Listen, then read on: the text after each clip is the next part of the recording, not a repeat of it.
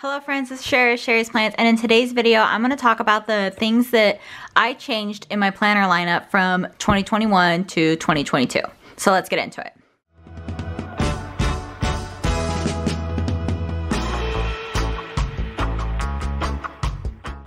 Okay, so this video was actually requested. I did have a follower who said she was like binge watching some of my videos and saw my 2021 lineup and had asked me why things had changed to my 2022 lineup.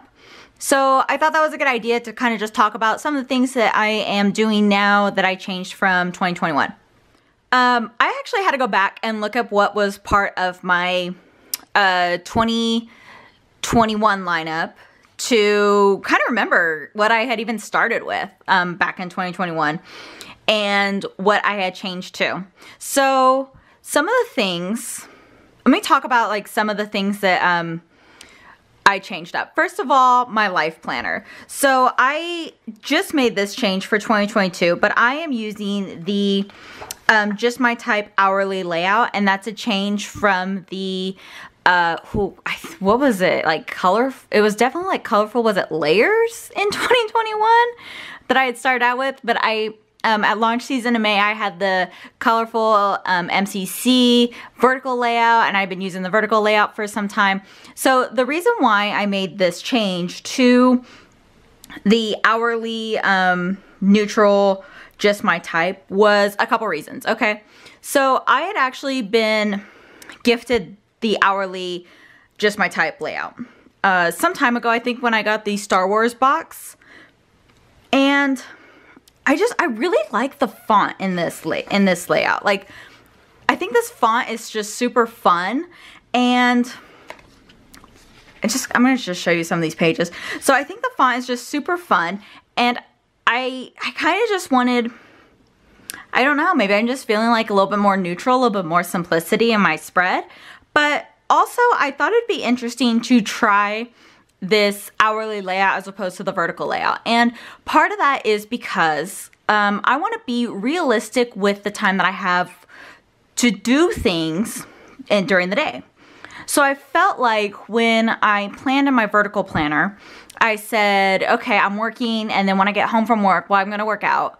And then I also have to edit a video. And then I'm also going to study because I've got school stuff going on. But then I got to cook dinner and then do my PM routine. And I'm going to do all that. And I'm going to do all that in 3 hours. Like, it wasn't realistic, the things I wanted to do. But I saw the blank space, filled it up with the things I'm going to do, and it just wasn't realistic. So what I thought I would try with this hourly layout is planning my time a little bit better at the end of the day, at the end of my work day. So the end of my work day, I come home, I get home 4:30, 5 o'clock, depending on the day.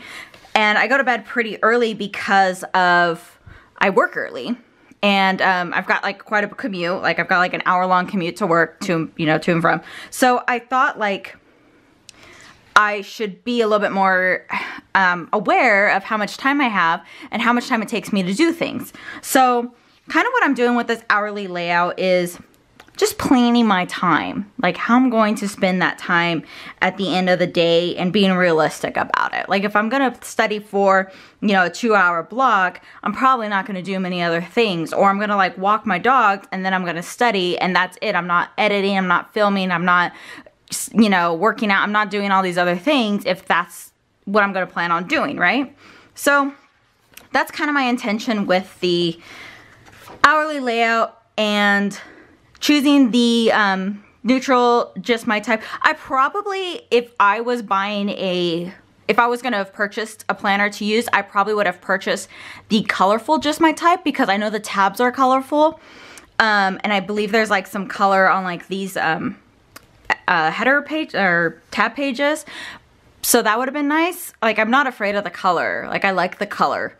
But this is fun, and I really do like this font in here too. So, and I'm really loving this right now, and depending on what comes out in May, it may change what I normally gravitate towards. We'll see how this hourly layout goes. We'll see how things go, okay? The other thing I do want to say, just really quickly, is I know this subscriber had asked, you know, about why things had changed and stuff. I wanted to share it because I did have some changes. I wanted to explain why I had made those changes, but also like sometimes it's just fun just to try new things, right? Like try a new planner just to try a new planner and see if it works out for you. So definitely if you feel like trying something different just to do it, like go for it. But I thought I'd just explain like why I had made these changes to my planner lineup. The other thing that I did change was my daily planning. Now in 2021, I was using the Passion Planner in the undated daily layout. And I loved that planner. I loved that planner because like there was so much room to like write things out. You had like an hourly layout on there. You had like a blank dot grid page. You had boxes for like check boxes and everything. I loved it. And I didn't find that I needed a daily planner every day because like on the days that I worked and then I came home, I did some stuff, but I really didn't have like a whole lot of things to put in there, I guess. I don't know. But, so I love that. That worked for me really well at the time. But when Erin Condren came out with the daily agenda in the A5 size, that's when I knew this is what I wanted to try. And I have been loving this. I definitely feel like there are some days where I don't put much in here, and that's fine. But on the days that I do need it, like there's some days like obviously I didn't put anything on here, but then there are days like where I definitely feel like I do need it to write down all my to-dos, block off some time, stuff like that. I just fell in love with this layout when it came out. Now, nothing against the Passion Planner Daily. I think that's a great daily planner as well, but I just fell in love with this layout. And so I've been using this since it came out. Like I've been in the Rings Agenda Planner since then. So yeah, that's why I just made the change. I just tried something different that I just happened to like. I just loved it. So, and there's so much fun things to do to customize in the rings. And I've just been like all into this, like just having so much fun in this ring agenda. So that's kind of why I made that the daily change in my planner lineup. The other thing that I changed was my Moxie Life planner that I was using. So in 2021, I purchased their yearly planner in a horizontal layout, and my thought was I wanted to try the goal setting system in Moxie Life, and then I would use the horizontal layout to like list out my tasks, right? The honest truth about that was it was too much. Too many planners, juggling too many planners. Like I was putting task in that, but I could put task in my vertical and I could put task in my daily, and I just felt I wasn't referencing it enough because I was already in my other planners throughout the day or throughout the week, and I wasn't getting into that planner. So therefore, like I just wasn't using that goal setting system, and I wasn't following up on my weekly action items that I had in there. So that quickly fell to the wayside within a couple months. And I had decided that I wanted to try the companion notebook set, but when I had made that decision, they weren't available anymore. So I had to wait until launch, and then just this year, I started to get into the companion notebook system. And what I love about this companion notebook system is that it just has, well, okay, so you have a monthly spread, and I have not found a way to use this monthly spread in here, but I put my stickers down in it anyways. But it has like a monthly goal setting section in each companion notebook, and then it has like weekly action items and a dot grid page here I'm using for reflections, but then that's it. There's no other weekly spread in here. So what I'm doing is this actually lives, I thought about like putting it in the back here in my agenda. No, it lives right there in my agenda. That's where it is. So every time I open up my agenda, I'm opening up my companion notebook first and seeing where I'm at in my goals and seeing if what goals I'm working on. Or, hey, maybe I need to do something to work on my goals, okay?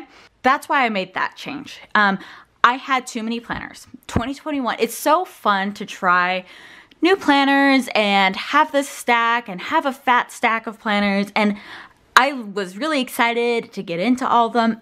It was straight just too much.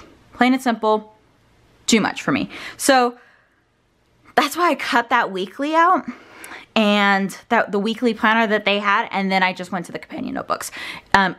like I said, what I love about the Companion Notebooks is it works with any planning system you already have. So it's working out perfectly here in my daily. And I open up my daily probably more often than my weekly planner because I'm using that daily every day, right? But when I'm opening it, boom, there's my goal planner right there, okay? The other thing, I guess one thing that hasn't changed is my Power Sheets. I'm still using the Power Sheets goal planner.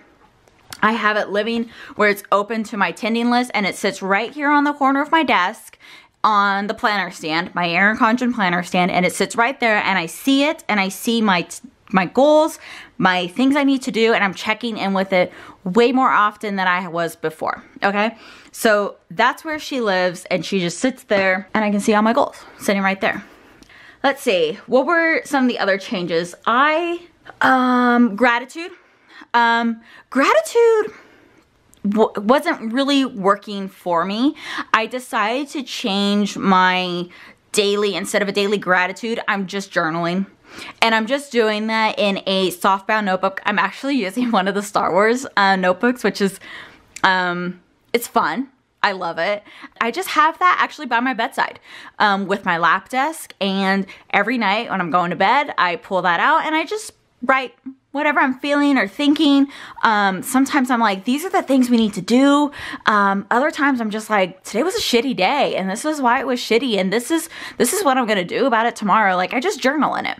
The gratitude journal for me was sitting in my office. There was prompts on there that I wasn't really using, and then I felt like I had to write like, oh, what I'm grateful for, but actually I just really wanted to write like, I had a shit day and this is what happened.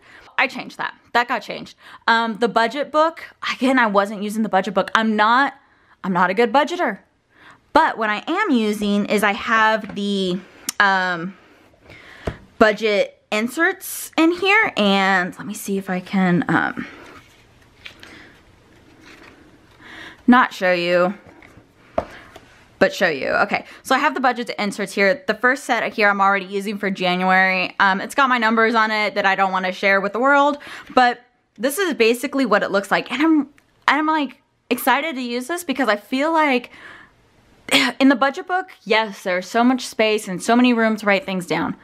I just don't have the time, the energy, whatever, to budget and write all those things down. Just being honest, I just don't. That's not something I want to focus my time on. That's not something I want to spend my time on. So, but what I do like here is about how I'm using this is on this budget at a glance page, I'm writing down our incomes and my affiliate and my YouTube incomes. I'll write that on here too. And just what bills we have to pay, how much those are, check them off when they're paid. Yeah, just keeping track of like credit card payments and stuff like that. And then on the spending summary page, I'm just writing down my fun spending, my extra stuff, the stuff that's not a necessity for the house, not our groceries, eating out, gas, stuff like that is not what I'm writing. I'm just writing my planner stuff, some other fun things I buy for my dogs, books, stuff like that is what I'm writing down on the spending summary page. And that's just what I have. That's what I'm using. I've got 3 months of that in here right now because I have 3 months of my daily planner in here. If you saw me do my 2022 setup. But it's working for me a lot more than that big book was. Now, what I love about that A5 budget book was if you are a budgeter, it's got plenty of room in there. It's got more spending pages. They also have so many fun trackers at the end of it. I have a whole review video you could check out if you want. I just wasn't using it. So I cut that from my pile, my stack, right? The other thing that got cut was a wellness journal. As much as I want to focus on my health and my wellness this year, all that, I just felt that was a whole nother book to track stuff in that I didn't spend my time doing and didn't want to spend my time in. I'm taking a little bit of a different approach. I feel like I go in like the new year, I've got all these goals and I just like go all in. I'm doing everything, all the things. I'm tracking my food, tracking my water, tracking my workouts, tracking, like writing down my goals and reading and journaling and, all the things. I'm doing everything all at once. And then a couple weeks in, a month in, I'm burnt out. I'm not doing it. I'm not keeping up with it. And so I had to cut it. I cut it. I wasn't keeping up with the wellness planner. Every time like I would get started in it and lay it all out and, you know, this is what I'm gonna track, I just wouldn't follow through with it. So I cut out the health and wellness tracker because it was a lot. So like right now for my health and my wellness, I'm just making sure I'm drinking enough water and I'm doing my workout a few times a week. Even if it's just for 10 minutes, that's what I tell myself, just 10 minutes and that's all, that's what we need for now. Okay, we gotta start somewhere. But I am using the self-care journal from Erin Condren. And because I feel like I've had a lot going on and I've been not taking care of myself like I should. So I'm focusing on using this self-care journal for the next 3 months. And that's kind of just what I'm going to focus on using. Once I get through with this, maybe I'll look into if I want to try one of the the wellness planners again and trying that and like substituting that in. But for now, this is just what I'm going to use and focus on this. I think that's it. I think those were most of the changes. Why I had made those changes from 2021 planner stack to this year's planner stack. Let me know if you guys have been in that same situation. Did you have too many planners that you had to cut back, or was there something that you needed to add to your stack? Just let me know. Like, let me know how you feel about that. I definitely still feel like I probably have a lot of planners that I use. Now, don't get me wrong. I definitely still feel like I have like a bigger stack, but it's definitely, I've definitely simplified some things. Some things have been cut from 2021. And I feel good about it right now. But, you know, just, I want to say, like, whatever you choose for your planners, whatever planners you use, whether you want to have, like, all the planners at the beginning of the year, and then halfway through the year, you're like, this isn't working, I need to cut it, I need to change everything. That's fine. Do you. Have fun. I'm all for, like, having fun in planners and trying different things out. If you can afford to buy a new planner every month to try it, cool. Go for it. Do you? It's fun. I think it's fun. I think it's fun to try new planners, and I don't think we have to stick with one planner throughout the whole year. If you want to try something, do it. Have fun with it. Thank you all so much for watching. Please remember to like this video, subscribe to my channel. I am posting new videos every Tuesday and Friday. And I'll see you all next time. Bye, everyone.